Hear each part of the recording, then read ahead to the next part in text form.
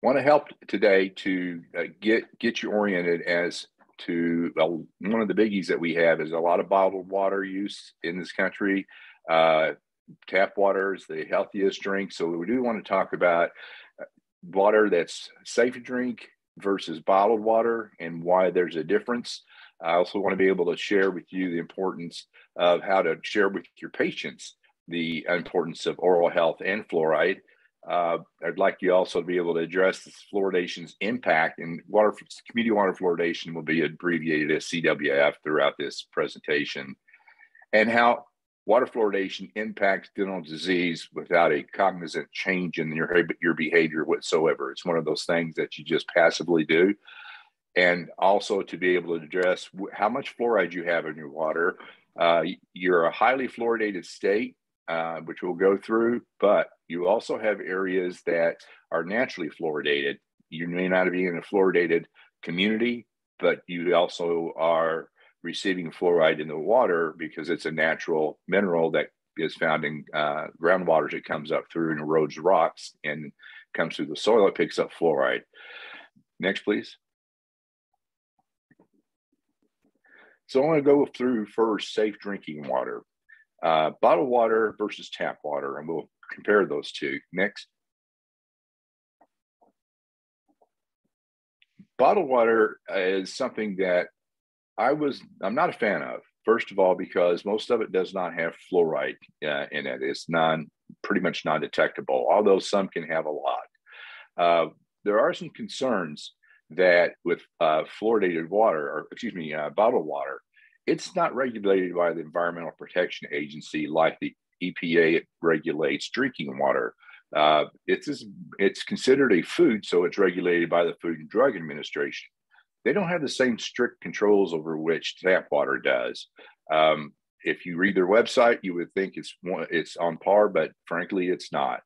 Now, the precautions that the EPA has on fluoridated bottled water, the EPA says caution on it that some people may wish to take special precautions with water that they drink. In particular, people with immune systems that are weakened by age, chemotherapy, or transplant medications, they're more vulnerable to the microbial contaminants in drinking water, such as cryptosporidium. That's in bottled water. That's not in tap water. So with that statement, they're making a huge remark that people need to be aware of, because you can get very, very ill with bottled water. That's not something that we always hear. It's something that physicians do not always convey. Next, please. Bottled water, there's a few concerns again. There are a lot of people that distrust tap water. And you think about it when we go visit other countries, like if we go to Mexico and getting our dysentery, that's not fun. So we are told not to drink the water. Well, folks coming from those countries are also told, don't drink the water. They don't drink their tap water. They may cook with it, but a lot of folks drink tap water, drink bottled water instead. Bottled water is perceived as more pure by many folks than tap water. And just think about the big mess we have with bottled water, tossing it away, landfill nightmares. There is an actual estimate that by 2055, there will be more plastic bottles in the ocean than there will be fish. And it's not just some far-fetched idea. They don't have any requirement in this country to list how much fluoride's on the bottle. Other countries, Canada, Europe, a lot of places that you see, they list it right on the bottle. For some reason, the FDA does not do that. Now, I do have some notes here on the side that where you can find the fluoride content in water and what else is in it. It's on a website, IBWA, International Bottled Water Association.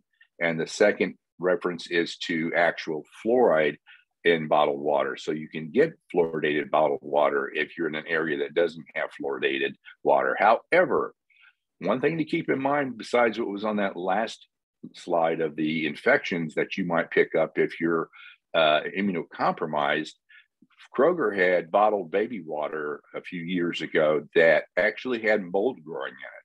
And a parent discovered that when they baby didn't really want to drink, and it was a nasty taste, and they looked at it and smelled it. Kroger had bottled water that has mold in it. Have you ever heard of tap water having mold in it? No, you don't. It is totally, it is strictly controlled by the Environmental Protection Agency, and that's a great thing. Next, please. Our water is the purest water available on the planet, period. In this country, we are very, very lucky. And again, the EPA has strict testing requirements all the way from the top to the bottom to water plants, that it has to be at certain levels of drinkability. It cannot be throwing out a lot of bacteria. That's why you get chlorine in it, whether we like the smell of it or not, certain times of the year. And here in Florida, with the heat that we get and a lot of bulk bacteria growing in the water, we get a lot of chlorine or chloramine added. That's just one of the things we put up with. It is constantly monitored for impurities. Now, contaminants is the word that's used for anything that's in water. Smell, cloudiness, fluoride, copper, anything that's in water is contaminant. H2O is the only thing that water is supposed to be. So anything else that's in it is a scary word, contaminants. You'll hear that from people who oppose fluoridation, saying it's a contaminant. It's just the words that the EPA use. There is hesitancy, again, amongst groups of folks that come from other countries, that they will drink tap water. And when you talk to them about drinking, they will drink bottled water. And when you talk to them about drinking tap water, they're like, no, it's not as good. And you explain that this contains no controls over it as far as strict bacterial counts that the tap water does. Plus, tap water for you in North Dakota is almost always fluoridated to the appropriate amount to help reduce cavities. So we have to do education with our patients to help them understand that tap water is better for them. Next, please. Fluorides, whether topical or community water fluoridation, helps prevent the disease for which our profession began. Next. Water fluoridation is nature's way of preventing cavities. We found out about it. The next slide will show in a minute about the history of water fluoridation. It wasn't something that we stumbled upon. It was actually one of those scientific accidental findings that we studied, looked at, reevaluated, found out what was causing folks to not have as many cavities in certain areas of the country, and then replicated it in 1945 in a study that took on a major role in reducing dental decay. Cavities and caries is all the same words we know. And now where we have almost 3 out of every 4 people in the U.S. that are on community water systems have fluoridated water daily. Now, just having exposure, being in an area that has fluoridated water will reduce cavities by at least 25%. And this is very important, that it is adults that benefit as much or more than children over their lifetimes. And I kind of say that this is not an unsurprising finding, because we're adults longer than we are children. Children definitely benefit a great deal. They do. But our entire life, by the time we were in our adult years, 90% of us have had cavities. That's a huge number of people. Fluoride is found basically in all water. Again, it's picked up from rocks as it erodes them. It's in lakes, rivers, groundwater, the ocean. The optimal level that it has been set for being in water is 0.7 milligrams per liter, which is the same as parts per million. Next slide, please. This was a slide I was talking about. This is on the NICDR website. They even have one on the CDC's website they've just overhauled, which I'll need to update this slide with and show you, but it is on their website and it's phenomenal. Just shows the history, how we found out about it, the work that was done to discover what was causing these teeth to have less cavities in 1901 with some brown stains, and then other areas having almost no cavities with no stains on their teeth.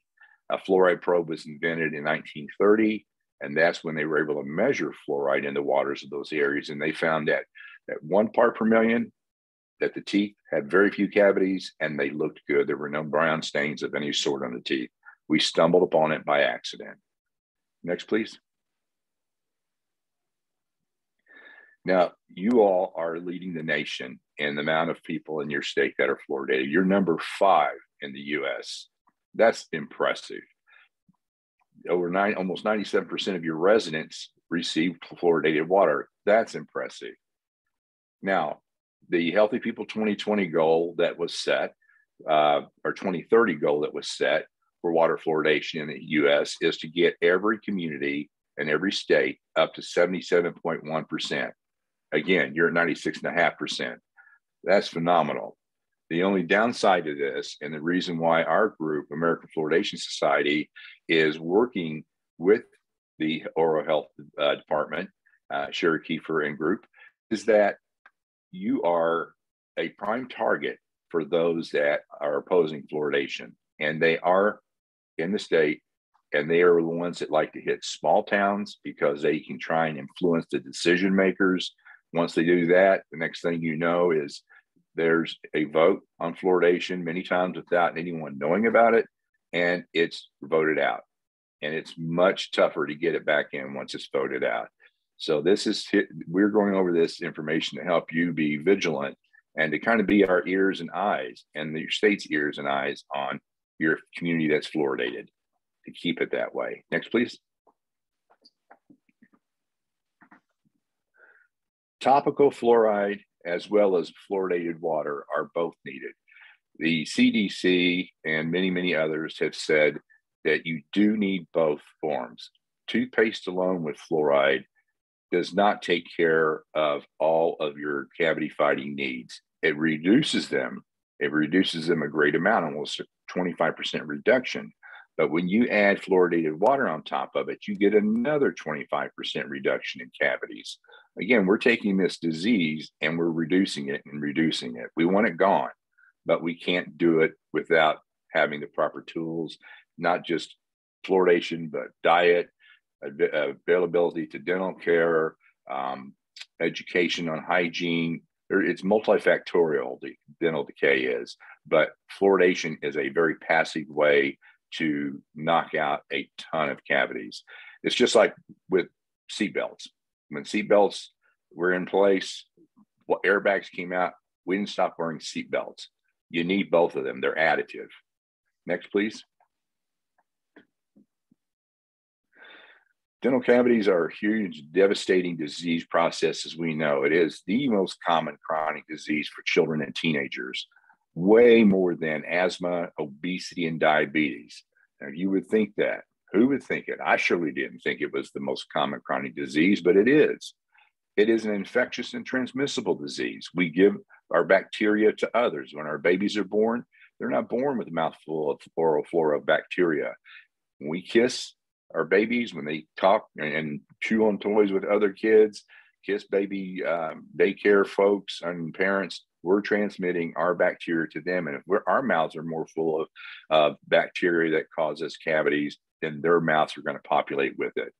Cavities are so awful, and even can cause death. These two folks on the right, this one gentleman in the middle, Diamante Driver from Maryland, was one that made national news back in 2007 when he died of an abscessed tooth that went to a brain abscess, and he died from it. The other one to the right is a truck driver from Russia that was living here with his family, and he died of an abscessed tooth. Just horrible. It causes pain. People miss work by it. Kids can't learn in school. It is a predictor of cavities later in life when you have them in your primary baby teeth. And it also, if you think about it, if you've ever had a cavity with that is causing you pain, and I have, it is difficult to concentrate. Pain is an overpowering force in our lives. And it's something that we need to prevent from our dental prevention standpoint. Next, please. Well, it's taken a while, but medicine, and this includes my daughters who are in medicine, the head has really become connected to the body. We knew it but medical folks have finally started to wrap their heads around it. That young lady I had on the last slide on the right in this picture, she's not been beaten. And those of you that have seen kids like this, you know that she has an abscess tooth, and that abscess has moved into her facial muscles and facial planes, and she has a cellulitis present. That area, when the eye starts to close, it does not take long for that infection to go through the plexus of veins that are backwards into the brain, because there are not valves in that plexus of veins. They get a brain abscess, septicemia, and they can be dead within 24 hours. There's also strong evidence or a causal link between periodontal disease and diabetes. Obesity is affected by it, coronary artery disease, and we know subacute bacterial endocarditis is related to oral bacteria, metabolic syndrome, pregnancy, preterm babies, tons of things that we're finding that are going to continue to list, is going to continue to grow as we relate what goes on in the mouth of the rest of the body. Next, please. I kind of gave you a little background in that information, and I want to jump into clinical cases. My clinical cases are not exactly like clinical cases that a practitioner will be giving you. This is more around what we see from the standpoint of fluorides in preventing cavities and the impacts that it has on our tooth decay and our health and well-being and quality of life. In this first clinical case, next, please. I want to cover water fluoridation, what happens when you stop it, its impact on early childhood caries, and then sources of information on fictitious claims. This is what could happen in your state easily, as it's happening in one community that I'm going to show you, where you have it, it gets voted out. It's never about science. It is never about science. These decisions are made by elected officials or water boards or health commissions. It's not scientifically based. It is typically politically based. Next slide, please. First, I want to talk about cessation effects. Next. What happens when you stop fluoridation? Do things continue to go on okay because you have fluoride toothpaste that you're using, or fluoride mouth rinses, or fluoride varnishes in the office? Well, let's take a look at it. Next, please. Let's take a look at two communities in Canada. These communities at Calgary, Alberta, and Edmonton, Alberta, are located about 90 miles apart, and both of them are fluoridated. A study was being done monitoring kids in second grades, how many had cavities over time, and it started back in around 2004, 2005. Next slide. And this was showing the percent of kids who had at least one cavity. Lindsay McLaren is the researcher that did all of these studies.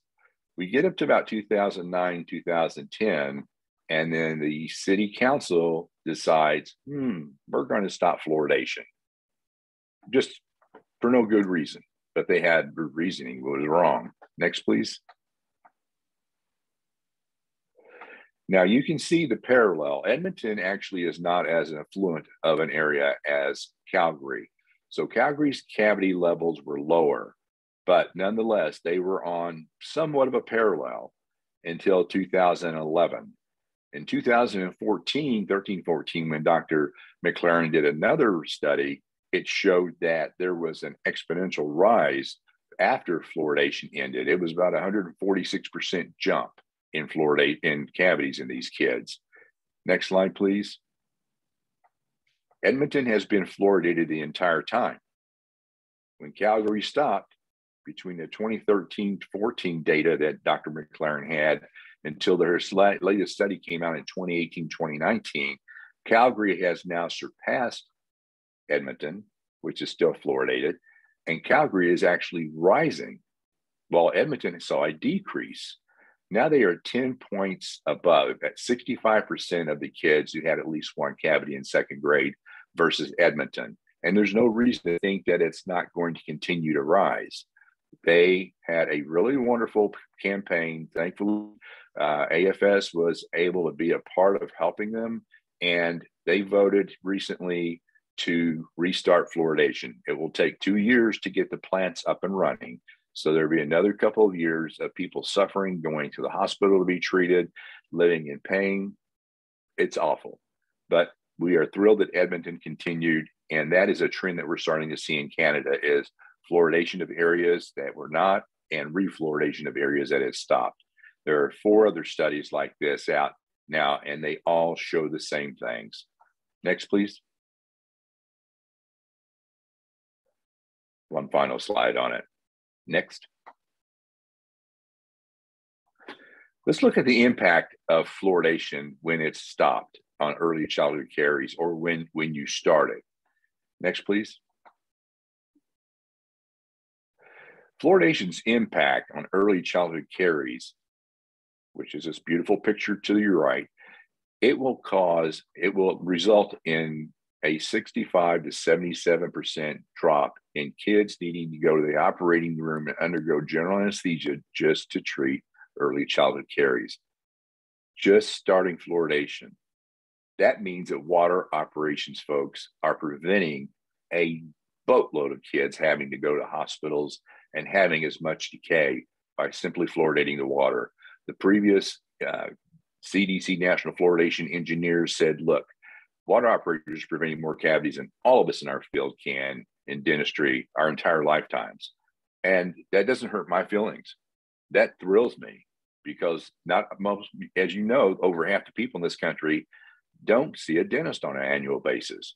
So this is something that is passive. They use toothpaste with fluoride. They're additive, and they both work to help prevent this. Next slide, please. This child, unfortunately, this is what they look post-treatment. There were very few savable teeth. And I do realize that one of the picture on the bottom right, I had to flip it around now. Sorry, you guys, I'll send you the update. It was backwards. But this child looking this way is not going to not see social interactions at school when they become around 5, 6, 7 years old, that people start calling them metal mouth. You've also created a dental cripple that can't eat well, that's got a missing molar on the bottom right and a drifting molar behind it, causing orthodontic problems. It's set up, this child has been set up for a lot of issues where fluoridation could help knock this out.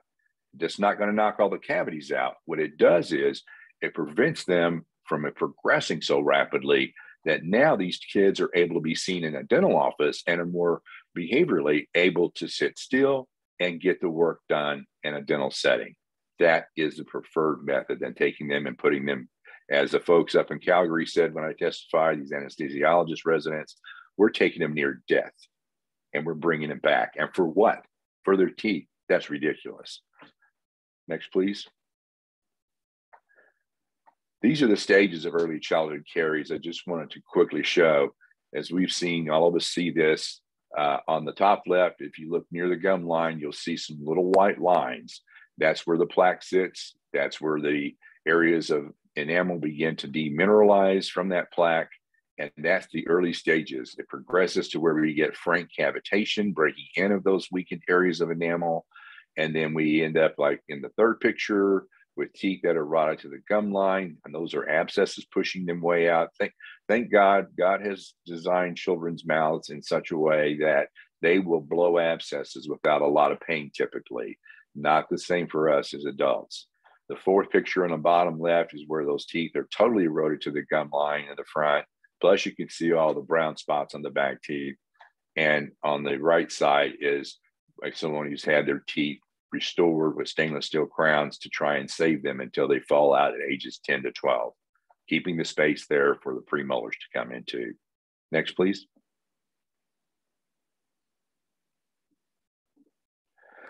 Let's look at sources of information on science. I call it scientific fictitious claims. These are claims that if you closed your eyes and I gave this presentation on vaccinations and you just substituted the word vaccination for fluoridation, they are exactly the same claims. And in fact, the top anti-vaccination group in this country and the top anti-fluoridation group joined forces several years ago, and they're married at the hip. They do join forces and do the same exact thing. Next. So we got to refute this stuff. We can't just let it sit. Next slide, please. These are just a few of the common claims that are made by opponents, and every one of them is false. Some of the big ones right now that are out there is that it causes IQ deficits, that it's causing ADHD, thyroid issues. Just these are all claims that have been made since, 1945. There's actually been lawsuits over fluoridation that have been heard in the U.S. courts. There have been 108 lawsuits to try and get fluoride to be claimed to be illegal. And in 108 cases in the courts of last resort, they have never deemed it to be a illegal process, something of forced mass medication. It's not a medication. It's not an infringement upon your rights. Basically, the courts say the water company brings the water to your tap. When you turn it on, if you mix it with Kool-Aid, you mix it with spaghetti to spoil it, or you put your favorite libation of the day, mix it. That's your choice. That's what your choice begins. Next, please. So here's some wonderful hyperlinks for you to get to refute false claims. The first one is the CDC's water information website. It's great information. The CDC is a governmental agency. They can't say that fluoridation opponents are lax.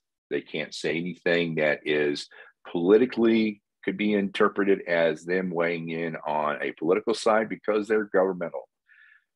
Personally, on a private sector side, like I am, like many of you are, we can say, we can call a spade a spade. We can say, look, that information is totally wrong. And here's why. And we need to get fluoridation in our water. What that is that's actually saying, we want you to vote for it. That's a political statement that's considered advocacy. We in our group are 501c4, and we have a certain amount of advocacy that we can do within IRS rules. And we do it. We mainly are educating, but we'll stand up and say, please vote to retain this. Please vote to initiate fluoridation for the health and well-being and livelihood of your families. So our website is going to be beating up on the information that's out there, as well as giving scientific studies that are recently out, a summary of those studies and hyperlinks to them. We are also, you can contact us anytime. I've even put my cell phone on here. That's truly the only cell phone I have. I use it all the time in presenting against the top opponents in this country, going on boots on the ground if need be, invited into city council meetings. No one's ever bothered me. They will hassle me in other ways. Social media, I've had threats made on me, but you know what? When you stand for something, you stand against something. You're not going to hurt our kids and families. Not allowed. So we do refute common claims. We have frequently asked questions, as well as the latest studies. American Dental Association has wonderful resources. I will say that right now, the American Dental Association is undergoing a total rehaul, and many of their links are broken. So the Fluoridation Facts, which is a great booklet that has the common claims in this booklet that are made against fluoridation, and it has the science that backs up why that claim is incorrect, and that is excellent. Right now, you can't get to it except if you click that hyperlink. They've allowed us to have it posted on our website, so that will take you to our website to the book right away. It's totally downloadable. You can use the pages of it and send it to someone that has questions on something. Their Mouth Healthy link, I did check these, and that is still working properly. Also, the American Academy of Pediatrics has a wonderful, wonderful website, Campaign for Dental Health, which is all about fluoridation. American Academy of Pediatrics has come out strong on fluoridation, and they know how healthy it makes our kids and how that affects the rest of their bodies. God bless them. Next slide, please. I wish I had more time to go over this, but I will tell you that there is a paper that was a product of the American Fluoridation Society and the British Fluoridation Society that we modeled ourselves after. They have been around almost over 50 years now. Only about 10% of England is fluoridated. Pretty sad. They haven't had a fluoridation initiation in over 40 years. They are now seeing their country move the decision making away from local communities to basically their equivalent of our Health and Human Services. They are going to fluoridate the entire of England. That's how important fluoridation is to the oral health and well-being of the general health of the body. We put this piece together because one of the things, if you're like me, when I got out of school, didn't take long before I quit looking at all the points in the study, I started reading the abstract. Abstracts are not very well written. There's a lot of statistical information in it, and there's no rule of thumb of how to write one. Well, we put this paper together with 9 key suggestions for how to assess a research paper. And it is written for us as professionals, it's written for educators. It kind of says it's written for people who are as a guide for the non-expert. And that I would put myself in that same category, because I have to go back and look at things and decipher them and see what's good about them. Did they have 200 people in this study? Did they have 15? How long was it going for? All of these things make a difference in what their conclusions reach and how reliable that study is and valid, and is it clinically applicable? Now, in this paper, we go through a more recent one that was published in JAMA Peds on IQ from fluoridated water in Canada. And the authors had it published in JAMA Peds, and it has been discredited worldwide because of their data. They will not show their data for independent analysis, which is a common thing to do. We paid for it, NIH paid for it, and they won't release the data to us. We're not happy. So we did an analysis of their paper. And then we also include a spoof paper at the end of it. And the spoof paper is one that goes through a lot of information about how diet and other things that it can affect a healthy body. And you get to pick out what's wrong with it. And it walks you through how to do it. So this is something that I highly recommend that you read. Highly read, all of us. And I do. I love it. Next, please. This is clinical case number 2. And I want to try and get through this pretty quickly. Now, what I want you to know is how to find out how much fluoride you have in water, and where you are fluoridated, how you find out what the amount of fluoride is in your water. Next, please. When we have fluoridation, we have community water fluoridation, we assume that we're fluoridated at 0.7. Don't assume it. You can't, because it's being put in by water operators that are regulating it as closely as they can. But there are a lot of water operators who do not agree with water fluoridation, and they will under-fluoridate it. So here's a website by the CDC. It's a public-facing website called My Water's Fluoride. On the left is the homepage picture of it. It has all the states. You can click on your state. When you do, it will bring up the right side of the picture, which is your counties within the state. So you can click on your particular county and look at your city and see if it's fluoridated or not, and at what level. Next slide, please.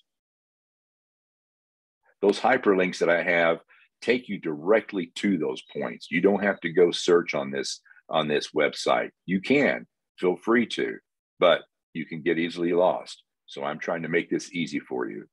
Now, the average fluoride levels per month, how much is actually being put in the water by month, is reported to the state, to the DEQ at state level. And Sherry Kiefer at the Oral Health Program has access to this so that they can see how much fluoride is being added in what community. And let me get closer to the screen. If you look at the 0.7 is where we're supposed to be.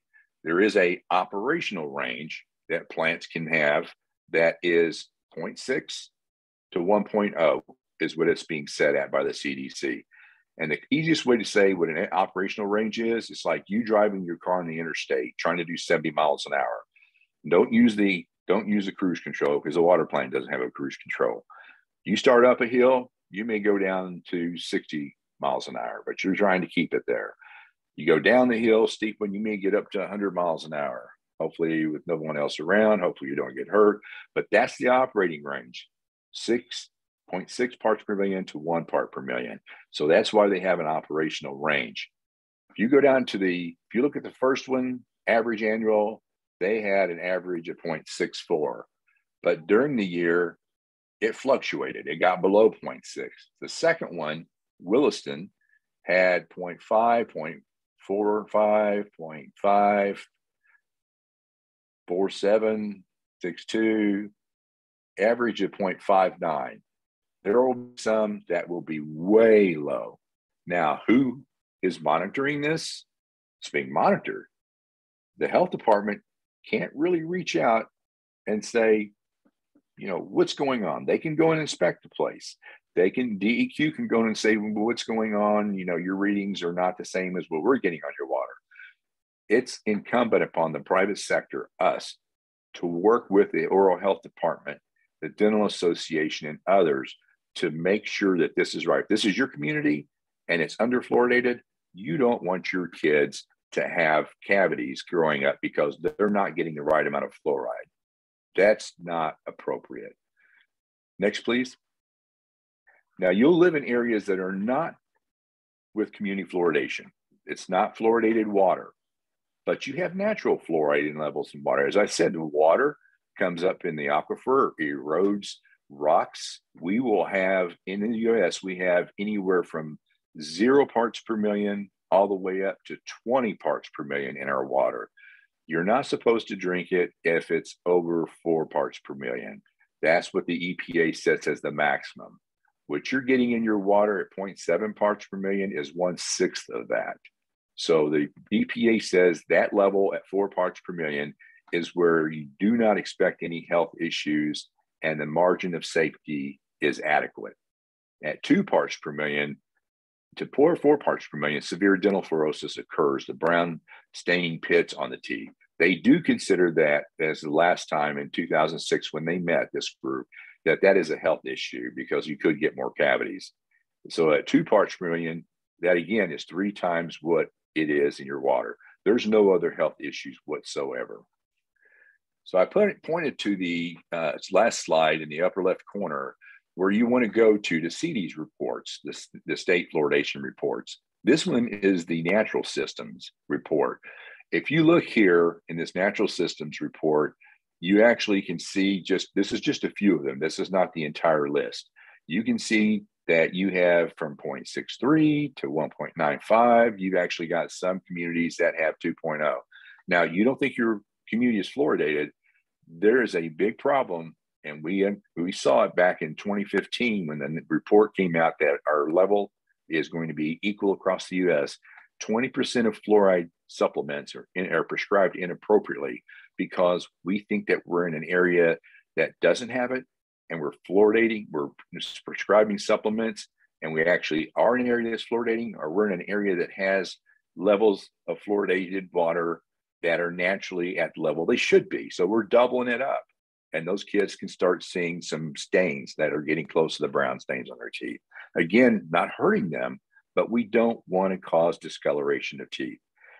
The maximum cavity reductions and the least amount of mild to very mild fluorosis, which is a little white speck on the teeth, is the sweet spot that we shoot for. And that's at 0.7 parts per million. So when you click on this, I have to admit that I'm working with the CDC on this. When you're doing this stuff, you get to be friends with folks in oral health division. This site is not exactly the same as the site that they have, which is called Water Fluoridation Reporting System. They're going to upgrade this on their next point where it says the level that you can find is 0.6 parts per million and above. They need to take it down to 0.3 to parts per million as a minimum that you can see. And the reason for that on the next slide is that in between 0.3 to 0.6 parts per million, that's where we have to consider giving supplements to children to help them to get fluoride developing into their permanent teeth that are underneath the gums and into their enamel to make the teeth stronger from the inside out. That is fluoride getting into their teeth systemically. And fluoridated water makes that happen very easily. Those tablets will give a similar result, but we have to give the appropriate amounts. And again, if you have the level at 0.3 and above on that last slide, then you know, hey, in this area, this community in Fargo, we have fluoride in our water at 0.4 parts per million. Then you would go to this slide and say, okay, how old is a child? How much should I be giving them as a supplement? There's a lot of other sources, other things to consider, which I won't go into right now, but that's the biggie. And we're getting that fixed so that you all will have adequate data that shows exactly what we wanted to show. Next, please. Please write down your questions because I do want to shoot these quickly with you. Here's what you have to do. This is not an ask. This is a have to. Chairside chats. We can inoculate a community just like those that oppose immunizations and fluoridation inoculate a community against them. They use social media, but people trust us. When they're in our chairs, we have a captive audience. Our hands are in their mouths, especially with dental hygiene. We are talking to them 20 minutes. We need to let them know that, you know, fluoride is very good for our teeth. You're using a toothpaste with fluoride in it. A lot of people don't know. 95% of the toothpaste on the markets have fluoride in it. But the biggest names and biggest things they show on the tubes, it's whitening, fights cavities. It removes stains. It helps to make your gums better. And fluoride's gotten to be a real small piece written on it. You almost have to look at what's in it to see it. But 95% have fluoride fluoride in the toothpaste on the shelves. If your community is not fluoridated, discuss with that patient what they're experiencing, like those white spots on that child that I showed you. We've all seen those. Those are called white spot lesions or early cavities, decalcifications. Those spots, when you show them, say, you know, these spots here that you're having on your teeth. Okay, dental hygienists are not supposed to make diagnoses. Let me just say that. That said, my staff, I always said, you look and you tell me what you see. You're with the patient longer than I am. You tell me, Dr. Johnny, when I sit down, you say, Dr. Johnny, would you check out tooth number 14 on the distal buccal? Thank you, because we're with the patients for much less time. And I'm going to be honest and tell you that there are a few times that I can miss things, and I don't want to miss anything, but you can point it out to me. You know what's going on. You're trained extensively. I have patients that went on a dental school that shadowed me that could read x-rays as well as I could and point out areas to me. What do you think about number 13 on the distal? Well, that's pretty good. Digital films. I love that. So have conversations with them. You know, if we had fluoridated water, you would have less of these areas and our teeth would be in much better shape. You wouldn't have as many cavities. That's a 30-second conversation to a captive audience.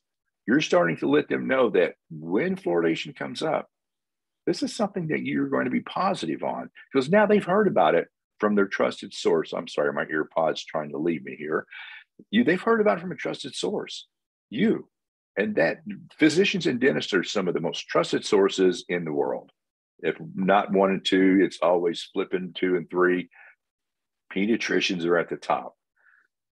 If you have fluoridated water and your patient's sitting in the chair, and you praise, you go, you know, your teeth are in great shape. You have very few cavities.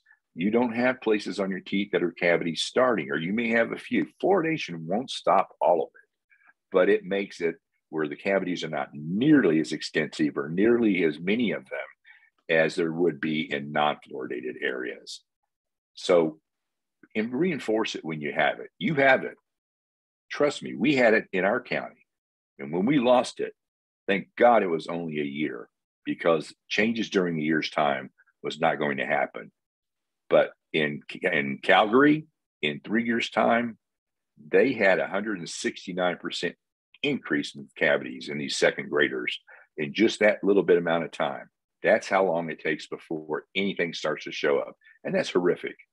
No, we don't exist to let a disease that's infectious and transmissible go unaccounted for. We wouldn't just ignore periodontal disease and say, you know what, I can get more periodontal surgery, my periodontist to be happy. Let's just kind of say, you know what, you got 8-9 millimeter pockets. go home, brush better. No, we're educating the dickens out of them. We're doing anything we can to help those pockets and those areas to have better treatment, putting medicaments in those areas. This is the same thing. Don't take water fluoridation for granted. Now, if they're on well water, that well water needs to be checked because, again, these wells have a lot of fluoride in them. And wells are used in communities that have fluoridate, that have community water systems. And again, it can have a little or it can have too much. People assume that they're on a well, I don't have fluoride in my water. Totally untrue, totally. And we have to ask, where do you get your water from? It's from a well. Okay, bring your sample in. There's a way to do that. I'm not going to say Jim Kershaw and Bismarck should be the one to do this for you, but your water plant can do an analysis on it, and they will tell you, give it to me in a plastic bottle and not glass. Glass has fluoride in it and would leach into the water. We want an accurate analysis, and then they will send you the results. Then you can know whether you need to put someone on a fluoride supplement or put them on a concentrated 5,000 part per million paste at nighttime, not children, but the adults. But you can do other things to help, but you need to work to keep them fluoridated and take it up to 100%. Like Flint happen if the water is so closely monitored? Okay, let me explain Flint. Flint was in dire financial straits. They got their water from Detroit, Michigan. Detroit was taking good care of their water and they had fluoride in it. Now, the state government took over in Flint because they were on financial bankruptcy. And they said, well, we're going to try to cut your costs. We're going to go on the Flint River and change our water supply. They no longer had fluoride at that point. Now, the issue is, and I know folks in Michigan that are in the water industry and they can't talk about this. To them, they say the F word is off limits. And that's truly what they say. What happened was the Flint River is very caustic, meaning that it's in an acidic situation. What happened in Flint was that water did not get buffered to where it was near 7, a pH of 7. So as that water began to go through those pipes have a side of it for a purpose. Water is the most solvent of any solvents that we have. It will just dissolve away. That corrosion layer of sand and other things that are on that pipe get pulled into the water. Now that water is able to go through that pipe. And what it did was in terminal connections in homes that had caulking and in soldering. Solder has fluoride in it and lead. And what happened was that acidic water began to eat away and cause a lead issue. It went on way, way too long. Now, they, to my knowledge, and said what happened, but we all know what happened. It was invested heavily by the University of Virginia, said us included. That's what happened. That's a horrific situation, but that say fluoridated water caused it. Well, guess what? The water was not fluoridated. It was acidic.